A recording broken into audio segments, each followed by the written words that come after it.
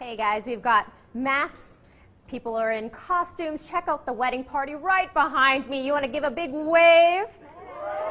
They're trying to capture the spirit of Halloween. Skull heads, a corpse bride, and a room full of romance.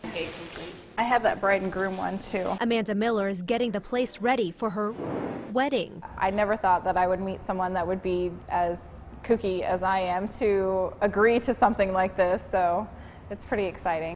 Her fiancé, Zack Stallings, came up with a theme. Phantom of the Opera meets Halloween. The formal wear is in place, but it's still, like I said, kind of fantastic and romantic.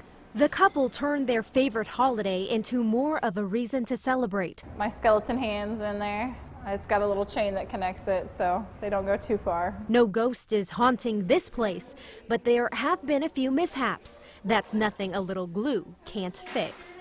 Decapitate my groom. No. Here, you just hang out right there for a minute, sir. The masquerade ball will also have a candy station. All of the kids that are coming are going to come in costume, and I have a little trick-or-treat bar for them to come through, so nobody's really missing out on anything today. With the wedding dress ready and the masks laid out. I am very excited to wear it. I am. I cannot wait. This is one Halloween they'll never forget.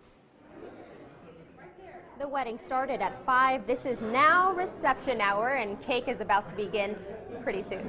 Judy Lee, Fox 4 News, working for you.